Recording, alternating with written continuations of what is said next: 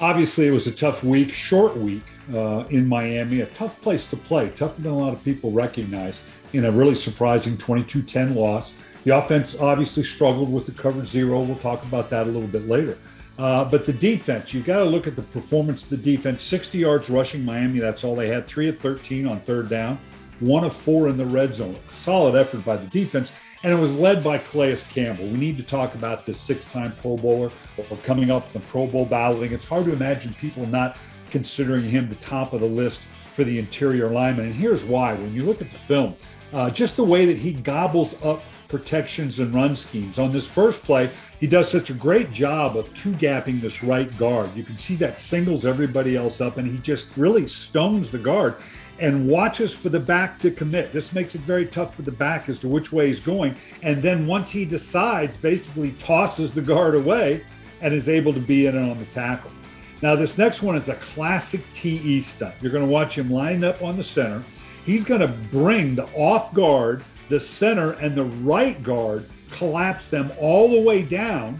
That allows Owe to come around in a classic looping stunt to come free. So he ends up taking up 3 blocks that allows Owe to come around and get unmolested to the quarterback. This is a classic definition of a dominant inside player.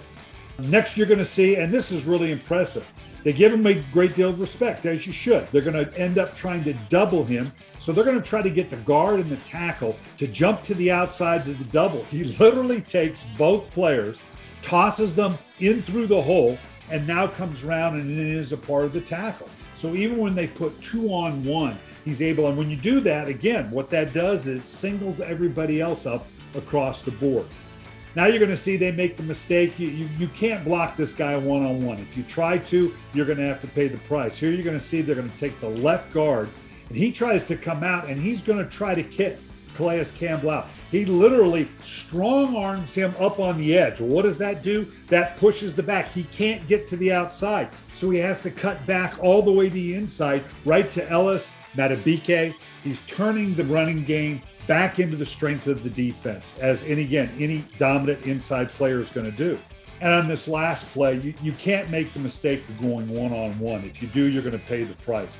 He takes the right guard and literally throws him out of the way, has unobstructed to the running back for a loss.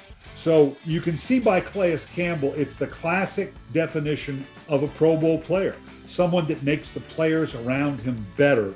And the way they're able to scheme around him, he's the one guy on the defense that every offensive coordinator has to start the game plan with and says, how are we going to account for this guy?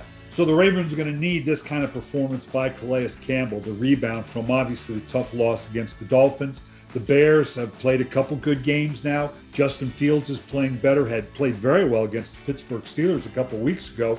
And the offense could certainly expect to see many of the same types of pressure that they saw against the Miami Dolphins. Certainly the Ravens are going to continue to see the zero blitz until they can make a defense pay. It gives you plenty of opportunity with plays over the top. The key is, can you protect it?